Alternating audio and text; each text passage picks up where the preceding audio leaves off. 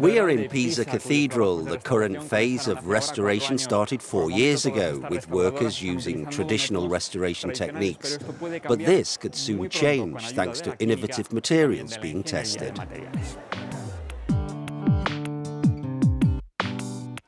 Just a few meters from Pisa's famous Leaning Tower, restorers are defying scorching temperatures to bring back shine to the city's cathedral. Ordinary restoration techniques like laser are being used on much of the stonework that dates back to the 11th century. But a brand new technique is also being used, a new material made of innovative nanoparticles meant to consolidate the inner structure of the stones. It's being applied mainly on marble. Numero 1, 5.34, 21.38. Questa porosità ridotta evidentemente necessita. Marble has very low porosity, which means we have to use nanometric particles in order to go deep inside the stone, to ensure that the treatment is both efficient while still allowing the stone to breathe. Garantire comunque una traspirabilità, ma garantire un'effettiva efficacia dei trattamenti. The material developed by the European research team includes calcium carbonate, which is a mix of calcium oxide, water and carbon dioxide.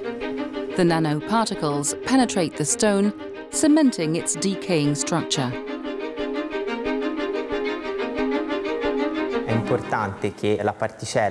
It's important that these particles have the same chemical nature as the stones that are being treated, so the physical and mechanical processes that occur over time don't lead to the breakup of the stones.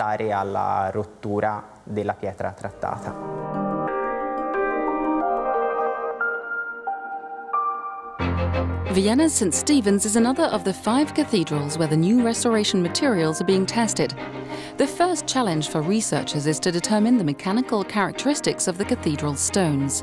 Since there are few original samples to work on, they had to figure out ways of aging samples of stones of similar nature to those originally used.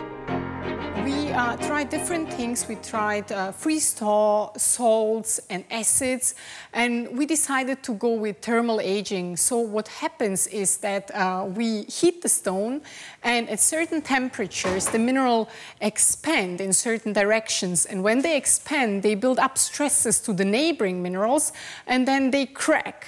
And we need those cracks in order to consolidate them. Consolidating materials were then applied on a variety of limestones, sandstones and marble. A selection of the different types of stones that were used to build cathedrals around Europe. What researchers are looking for are very specific properties. First of all, the consolidating material has to be well absorbed by the stone. Then, as it evaporates, it has to settle properly within the stone structure. It should not shrink too much. All materials shrink when drying, including consolidating materials. They should adhere to the particles of the stone, but shouldn't completely obstruct its pores.